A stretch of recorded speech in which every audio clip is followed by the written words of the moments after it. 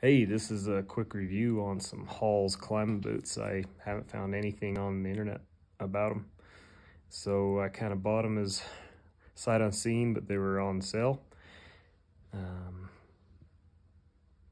had a couple guys say that they wore some Halls and they had some good luck with them, so decided to try them out. I was going to buy some Westco's, but they were like a year out to get you some made, so went with these because they look similar, to be honest, and had a few things that looked okay.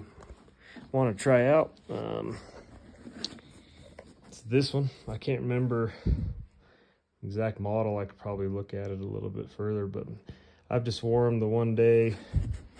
Not really even to work, just kind of around. I haven't really put them to a climbing test. That'll be tomorrow. But they seem like they're built double tough and with some pretty good quality to them. I've got the Vibram thinner sole, which I like. I don't like the big heavy soles. They're not too heavy, plenty thick.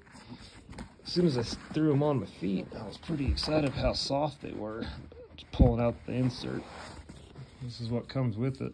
It's just a piece of foam, I guess. Nothing special. I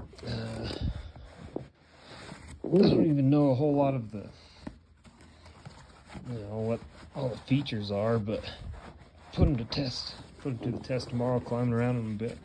But I just want to throw this on the internet because nobody's got anything about Hall's boots.